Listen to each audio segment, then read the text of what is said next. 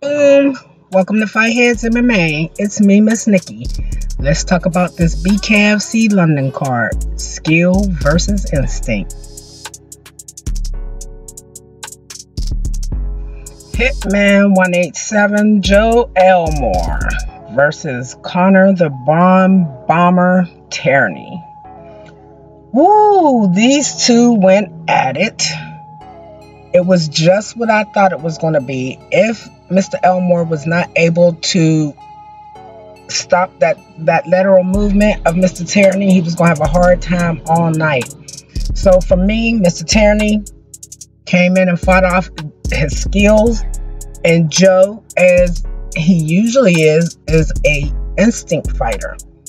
So with that being said, that one trick pony is no longer working for him. So he's going to have to find something to replace or add to that right hand. He can't just depend on that right hand all the time. Congratulations, Connor Tierney. And Mr. Tierney has called out the beast of bare knuckle. Woo! Boy, he want all the smoke with Luis Palomino, who is our 2-division champion right now. Let's go. Styles make fight. That would be an excellent fight for both. James Lilly versus Tyler Goodjohn. This fight was everything that I thought it would be. Everything.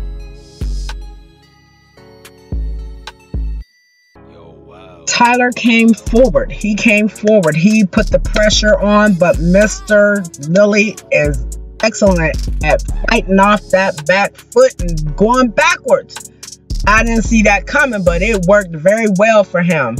They exchanged the whole time, but Mr. Lilly kept the pressure on, whether he was forward moving or backward moving, with those combinations, that jab and those combinations.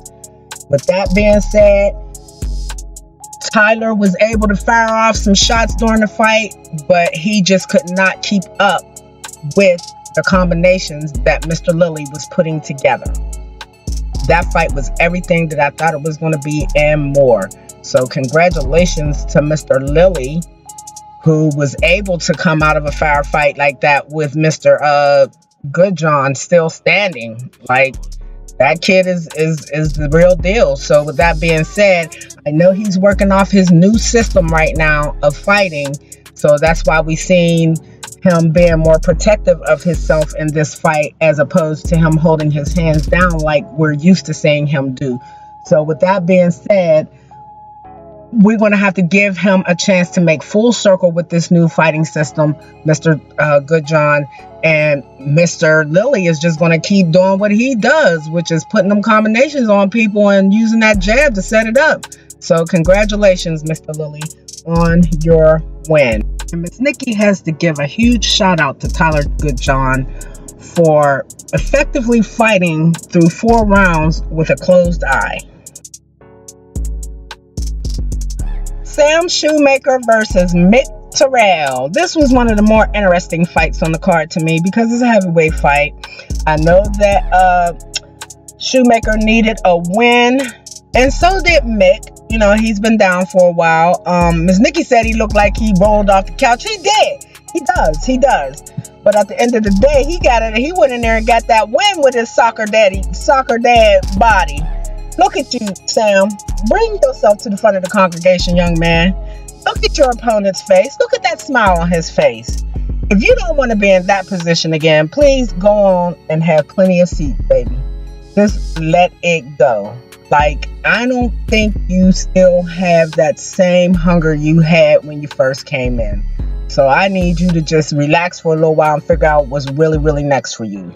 Congratulations to Mick Terrell. As I said, both of these men have been done in by our current BKFC heavyweight, 2-time heavyweight champion, Arnold Boombaye Boogeyman Adams.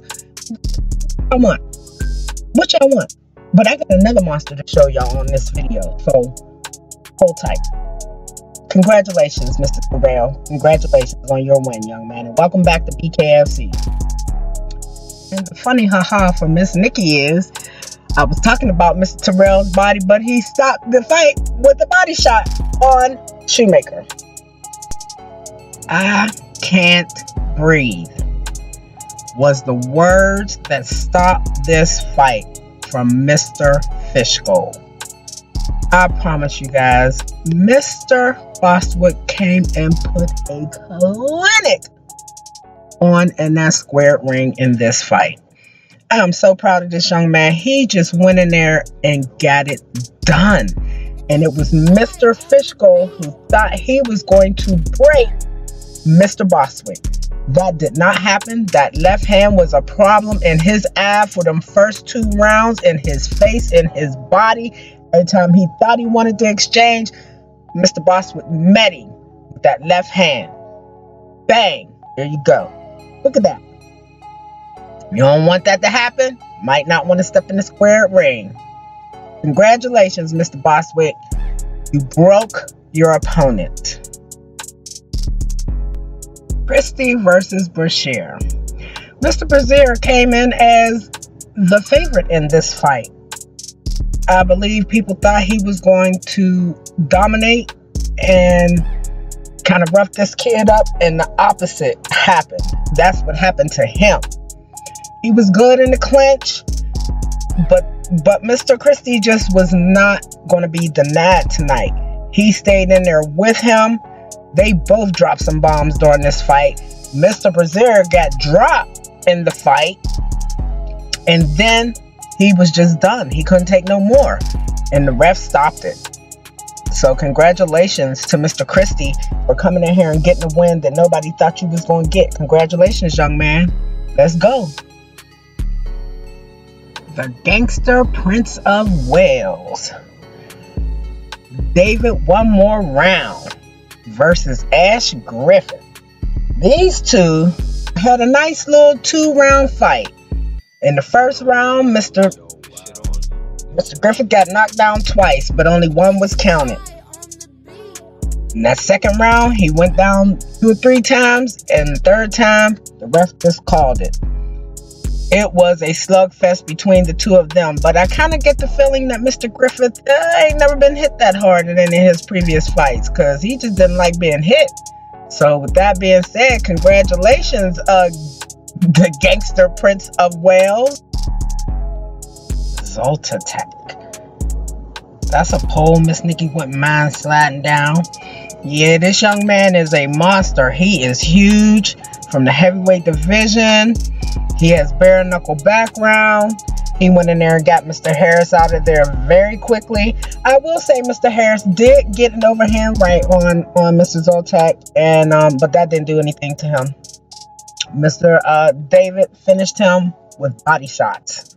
Mr. Harris did use his foot and head movement, but David was just too big. Congratulations, David, on your win.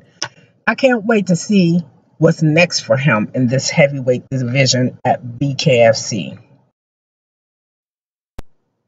Yeah, this was my fight of the night for sure. Woo, Mr. Hick versus Mr. Shepard. Oh my goodness, these two. I told y'all it was something in Mr. Hick's eyes that said to me, I will not be denied tonight. And I'm telling you, these two went at it. They both brought their skill set. But Mr. Hick came in with those combinations, that jab and them combinations. That should have been the thing of my video, was the jab and the combinations. But these two went at it.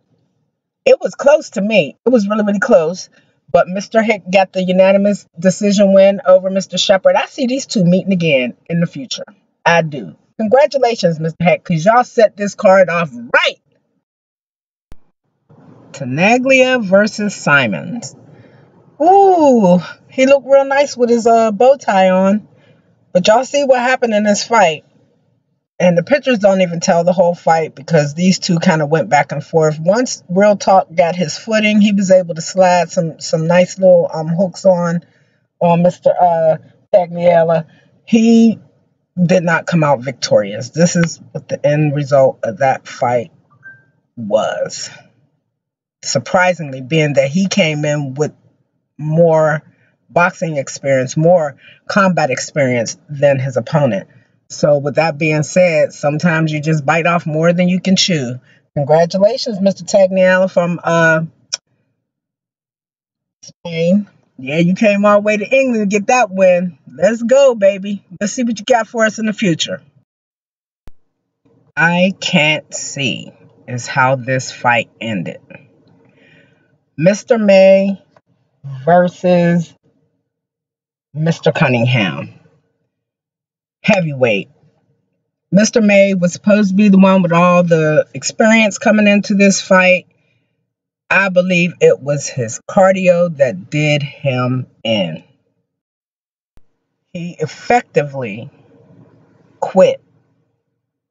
I understand he said he couldn't see. I believe it was his cardio. I don't even think the doctor believed his story about he couldn't see. The first round, they spent effectively fighting in the clinch. Just from off the go bell, they fought in the clinch. And Mr. May was winning this fight. But going into the second round, you can see in the middle of the two rounds that Mr. May was having a hard time with his cardio. And it really started to affect him. And it really affected him going into the third round. He said he couldn't see, but I still believe that it was his cardio. And he was winning this fight. He was winning the fight. He stepped in with some left hands and follow-up punches, and was winning the fight. Had opened up some cuts on his opponent, Mr. Cunningham. But then his body gave out. So hopefully, if he comes back, when he comes back, he'll have his cardio situation under control. And if it's not his cardio, then I hope whatever was ailing him, he gets it checked on and he recovers quickly. And I also like to put a note in that since Mr. May wanted to be in the clinch, Mr. Cunningham made him pay for it by landing great body shots, just great body shots. And I think that's what started to affect his cardio. He wasn't expecting that, didn't see it coming, probably had never had it happen before, and that was the end result. He said he couldn't see, he was done fighting. So he effectively gave Mr. Cunningham a win that he has been looking for. So congratulations, Mr. Cunningham. Barbaro versus Vinny. This was a wild fight, especially in the first round. In that first round, Mr. Barbaro just came out swinging from New York. He was all the way over here in the United States swinging. Man, as soon as Mr. Vinny was able to get his footing, get his timing, he was able to start landing his shots. Mr. Barbaro caught him a couple times with those wild punches, but then Mr. Vinny kind of settled in. And in that second round, well, he knocked him down in the first round, and I don't know if old boy really wanted to get up there, but he did. And they went into the second round, and they seemed a little calmer in the second round. And then Mr. Barbaro came back with those same wild punches, and the end result is Mr. Barbaro quit. He did not come out of the 10 count in his fourth knockdown. That was it. He was done. Congratulations, Mr. Vinny. Platinum versus Venom. Woo, what a fight. What a fight. These two came in, cocked and ready. Off the bell. Mr. Perry did what Miss Nikki thought he should have. He smothered, came forward. He wasn't able to land a lot of shots until about the third round. But that was about the point when all that pushing and roughing of Mr. Venom started to wear on Mr. Page. And he wasn't as active as he was in the first 3 rounds. And boy, did it show. Mr. Perry was able to start landing shots. Oh my God, this fight went to a 6th round. It went to a 6th round. Mr. Perry got a knockdown in the first round on Mr. Venom. And throughout the fight, Mr. Venom was just doing his thing like he usually does. His fancy footwork, his fancy way of throwing his shots came across. He broke Mr. Perry's face in the first round, I believe. Is that same grit that I knew Mike Perry had that was going to carry him through this fight and was going to make him victorious. So with that being said, Mr. Venom is built for bare knuckle. We just got to wait for him to finish his MMA career before he comes over and be full-time here. So that was a great fight between these two men. It was everything that I expected. Venom was roughing Mike Perry up there for a while.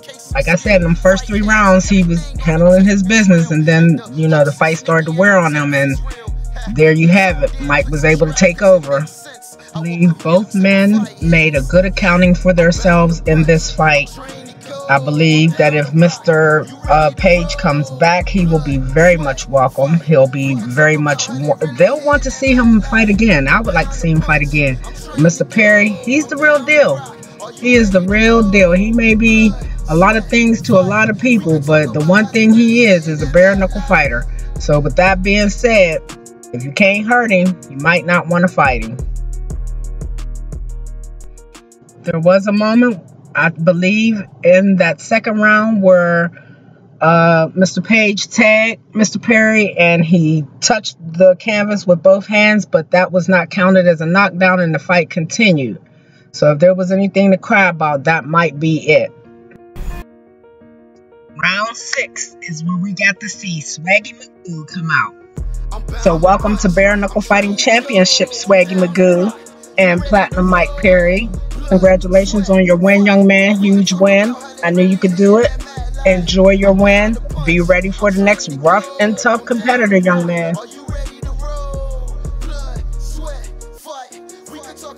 So it'll be up to you guys, as my fighters and as viewers and novice of bare knuckle fighting, to decide whether the fighters use their skills or their instinct. And last note to my fighters, please don't become complacent with easy wins. I need you to stay ready so you don't have to get ready. And that you don't have to quit in the middle of a fight. Congratulations to my winners. Can't wait to see everybody return.